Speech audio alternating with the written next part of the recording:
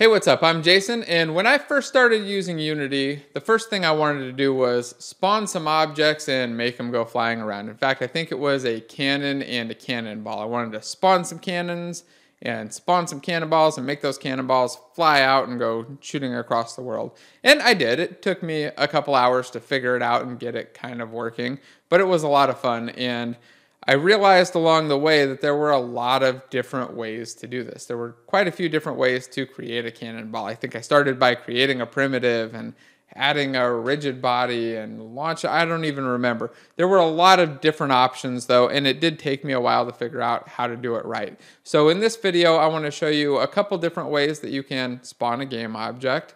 I want to talk briefly about some things that you should watch out for when spawning game objects, other stuff to look into. And then we'll also touch a little bit on the new addressable system, which is a cool new way to spawn assets that is useful for more advanced stuff. If you're into the beginner stuff, that's what we'll hit first. And then if you're into something more advanced, just hang around and we'll get into addressables a little bit near the end. Now, if you're interested in this kind of stuff, make sure that you share this video. Don't like it or subscribe it or any of that stuff. Just share it. No, I'm kidding. You like and subscribe if you want to, but sharing is the most important thing. Also, special thanks to everybody on Patreon and everybody who emails me. You guys are all awesome. Let's get going. So what I've got set up here is a basic little scene with a cube for a floor and then 3 different rocket spawners. We had this one enabled at first. We're going to start with the simplest little rocket spawner here. This is a class, or it's a game object with a single script that is a class that has a reference to a rocket prefab. So I want to look at the prefab and then look at the code and show you exactly how this works and how we do all this. So the first thing I'll do is just click over here on the rocket prefab and go take a peek at it. It's in my prefabs folder, and it's just this little mini rocket object. It's got a rocket script on it. It has a box collider and a rigid body and a transform. And you can see a little preview of it. By the way, if you're not used to this UI, if it looks a little bit different, this is the beta version of Unity 2019.3. The UI has changed a little bit. It looks and feels a little different. It took me a while to get used to it, but I like it now. So let's take a look at this prefab in a little bit more detail though. I'm just going to double click on it to go to prefab edit mode. And here you can see that we've got this Atom rocket that I actually grabbed from the asset store. Again, if you search in here, like for rocket, and then go to asset store, you can see a whole bunch of really cool free options. And I just did that, grabbed, it was that one right there. Thanks whoever made that. Awesome, all these free packages. So we've got an Atom rocket model on a rocket, and that's about it. Not much to it. Let's look at the code now and see how we actually do the spawning of this object. So normally, if you've never spawned anything, the first thing you do is you drop it out into your scene, you go to your scene view and hit F to go to it, and then you move it around, get it in place and all that. But we don't want to do that. We want to do the runtime spawning.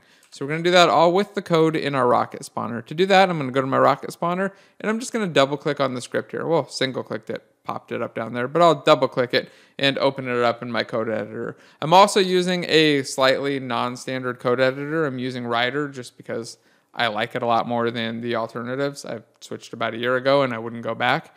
It's not free though, but if you're interested, go check out Rider. It's pretty cool. It has a free trial. So here's our code. We have a public class rocket spawner that's a mono behavior, so we can have it as a component on our game object. That's what makes it so that we can add it right there. And then we have 2 methods here. We have an update method, and then down here you'll see we have a spawn rocket at position method. So the spawn rocket at position is actually doing the work of spawning the object here. And here we're doing it in a very simple way. We're calling instantiate. This is the same as gameobject.instantiate. We could do it either way, but since we're in a mono behavior, we don't necessarily need the game object part. That's the only reason it's different there. Then we give it this rocket prefab as the first parameter. So we're calling instantiate with this prefab, and then we're passing in a position, this vector3 spawn position, and then quaternion.identity, which is just a default rotation. So let's take a kind of pull back and look at this. Well, what's calling spawn rocket at position, and how is that working? and that's in our update. So in our update method, we're checking to see if the user has pushed the mouse button 0, which is just our left click. So if they have pressed left click, we get the position where the mouse is on the screen. So this input.mouse position is just a vector with the screen mouse position. We don't necessarily have to throw it into a vector 3. I'm just doing that to make it a little bit more obvious what's going on. On line 11, we're taking that value and we're putting it into this screen point to ray method, which is just a method on cameras. And we're using the main camera. I put a note here for anybody who's curious. Yeah, you do want to cache your camera. You don't want to use camera.main. It's slow. It uses tags. There are a whole bunch of videos and reasons why you don't use camera.main. But in demos, it's totally fine because we're only going to have one camera. So we call screen point to ray, and this gives us a ray, which is just pointing into the world. It's just like an invisible line pointing into the world, telling us the first thing that it hits. And it tells us the first thing it hits when we call physics.raycast. So really the ray is kind of this point in a direction. So we have the origin and the direction, and then the raycast does the thing, hey, does this ray go through anything? And if it does, put some info about that thing into this raycast hit info object. And one of the important things to put there is the point where that line intersected. So when I'm clicking on that cube on the ground, we're getting the point where that line intersects through the cube, like right here. And then we're passing that point into instantiate, spawning our rocket at that position with that default rotation. And that's all we need to spawn this object. Well, almost all we need, because I kind of glossed over this whole rocket prefab thing. So on line 5, we have a private gameobject field that has this serialized field attribute in front of it. Serialized field attribute, by the way, makes it so that private fields can show up in the inspector and they can be edited in the inspector. The alternative is to make this a public field. So you just replace the word private with public, get rid of the serialized field, and it will show up there. But it does break a little bit of encapsulation, and it can cause problems long-term in bigger projects where you accidentally misuse things. So to keep things a little safer, I always go with the private serialized field unless I need to access this prefab from outside the class. Here we don't. So big rant about that, but the main thing is that this is a reference to the prefab that we want to spawn. And if we go back into Unity, take a look at our rocket spawner, we can see that we have that reference right there. And let me click on it one more time. Oh, I need to have my project view open. Click on it and you'll see that we go down and we get that selected. So that's the very basic rocket spawner. Let's play and just see what that looks like. I'm gonna hit play in here, go to the game view, should pop right up, and I click and my rockets appear. So I click and some rockets spawn. Cool. Those rockets actually shouldn't be taking off, so I'm not sure why they are. The typed rocket spawner is supposed to make them take off, and we're gonna actually just look at that and yeah. Why edit? Let's just go through and take a look and look at the typed rocket spawner. I'll show you what the differences are and why the other one was not supposed to launch, but probably did. So here we go. We'll uncheck the rocket spawner and we're going to enable this typed rocket spawner. I'm going to save my scene, Control S, and then I'm going to open up the typed rocket spawner script. And I want you to take a look at this. It's very, very similar. In fact, if I go back and forth between the two, other than my zooming difference, you see the only real difference is right here. And right here.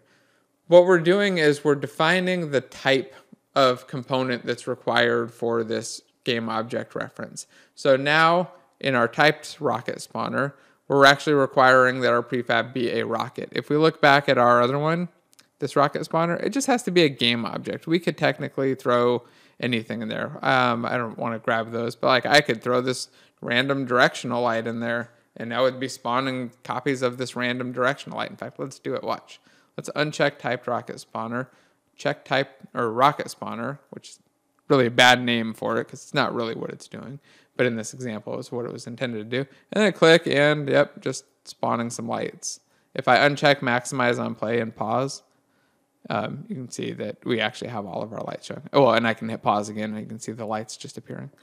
So the difference there with that typed one is that we can't do that. We can't give it this bad data. So let's uncheck that one. We'll re-enable the typed one. And if we try to drag in a directional one, we see that that's not an option. And if I set this to none, see that it actually says it needs to be a rocket.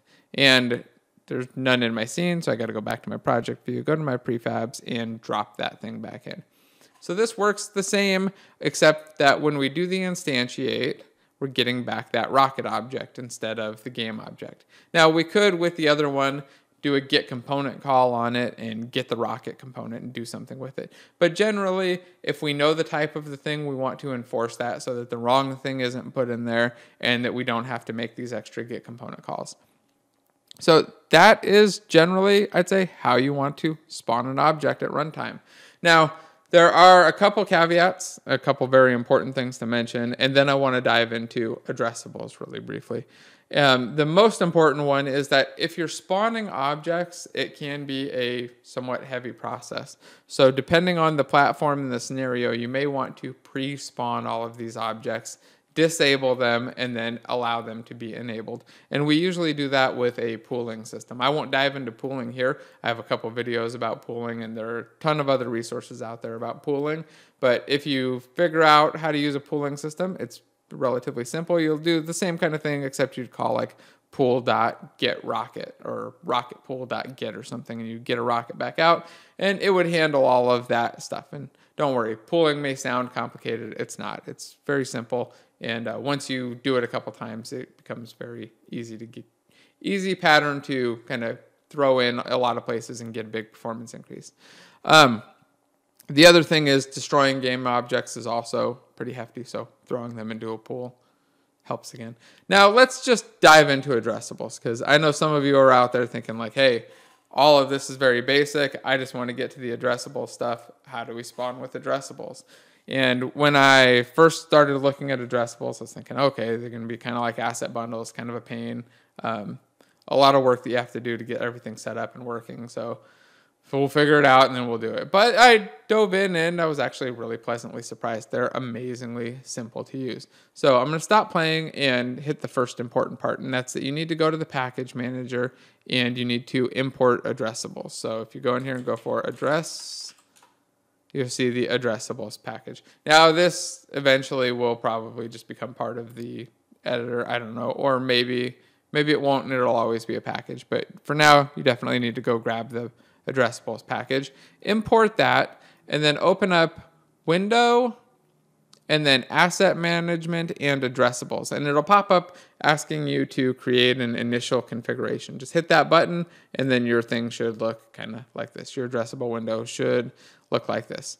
Once you have that, you go over to the mini rocket, and I've checked the addressable box. This box appears once I've set this up. And now I have this reference or this string path to where this addressable would be. So if I want to reference this addressable by the actual address, this is it. It's assets prefabs mini rocket.prefab. And I can change this, but I left it alone. We can also do some tags, and there's quite a few there's labels and all kinds of stuff, or not tags, I meant labels. There's labels and other stuff that we can do. I'm not going to dive into those. I'm just going to go into the very basics of how to spawn these things, so with this address. So you might think like, hey, I'm going to need to go in there now and put in a string reference in the code, and things are going to get messy. But you can see if I click on, well, let's turn off the typed rocket spawner. Let's click on the addressable one. If you look here, you'll see that the rocket prefab thing, it looks similar, but it's actually a little bit different. It's a drop down. And if you look here, you'll see that it's showing me my available addresses. So I've got this mini rocket. Let's go in here and make a mini rocket 2. So we'll make a mini rocket, give it a number 2, and we'll give this a new address, and then we should see the new address show up in there as well. Here, see if I can rename things properly. So we've got mini rocket 2, we make that addressable, go into my addressable rocket spawner, and now you see that we have option 2 in there. So it's as simple as that for setting it up. But you might wonder, oh, what the hell is this? What's this rocket prefab? How did you do that? Oh, let's open it up and take a look. It's this asset reference. So instead of putting the rocket or the prefab, I put the asset reference. And then I can select it from that list of addressables. And then these addressables can be loaded at runtime. They can be synced offline. So if we want to pull these things down, more like a resource bundle or asset bundle, we can do that. So if you're not sure what to use, not sure if you should use addressables or if you should just use instantiate, use instantiate. If you have an issue where you need to load things at runtime. You need to pull them down. You need to better manage what things are loaded, what things are unloaded as you go from level to level, or as things load in and out of your level. Then asset bundles, or I guess addressables now, are definitely worth looking into. There's a whole lot of info about them, and I'll probably do a full video just diving deep into addressables and how to use them in a bigger project. So if you're interested in that, make sure that you just drop a comment below and let me know. If there's a lot of them, I'll do it sooner than later. But again, if you're just doing more beginner spawning stuff, learn more about the pooling. Don't worry about addressables yet. It's much more of an advanced concept and more of a thing that you need in bigger projects. It's helpful, kind of neat, but you may notice here that we're doing this instantiate async. We don't actually have a reference back to the rocket. We don't even have a reference back to the game object. We need to register for an event. We'll get that event callback when the game object is created, and then we have to do the get component on it. So there's still a good amount of work, and it's not worth switching to addressables if you're not doing it to solve a problem. If you're doing it to solve a problem, great. It seems like it's going to be amazing for solving a lot of problems.